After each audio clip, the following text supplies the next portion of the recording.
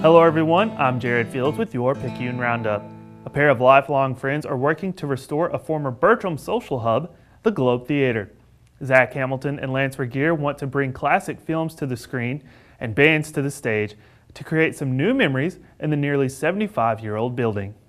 We both used to be in bands, and it was we want to be involved in music in some way or some kind of media. And of course, we grew up watching all the old classic movies, and so it's kind of a way that we can be involved without necessarily being in a band or being in actors or producers or something like that. It's just another venue for us to kind of have fun with. Me and Zach have grown up together, and we've basically lived in this area for the longest time. And Zach saw it first, and he would drive through and he saw the building. He was like, "Oh, that'd be cool," you know. And so he did some inquiries. So he was talking about it to me, and I said, "Oh yeah, I'm pretty interested." So we came by and we took a look at it, and then about a week or so later, I was like, "Hey, let's really try to make this happen. Let's try to get it. Let's do something with it." Once they acquired the theater in 2008, work slowly began on the deteriorating building.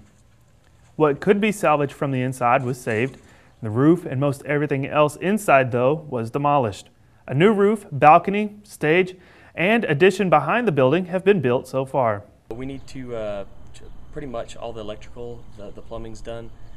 We need to set up the actual projector and then do a little bit of lighting and then just cover the walls, more or less.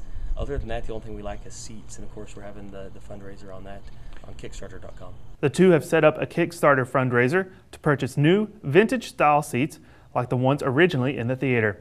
The goal is to raise $25,000 by June 14th. Once the Globe is restored, the two said they have big plans for the theater.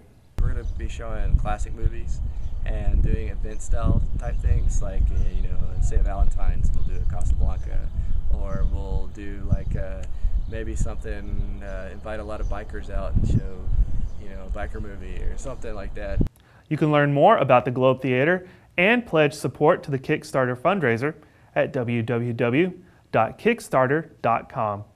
Thanks for watching. For the Picayune TV, I'm Jared Fields.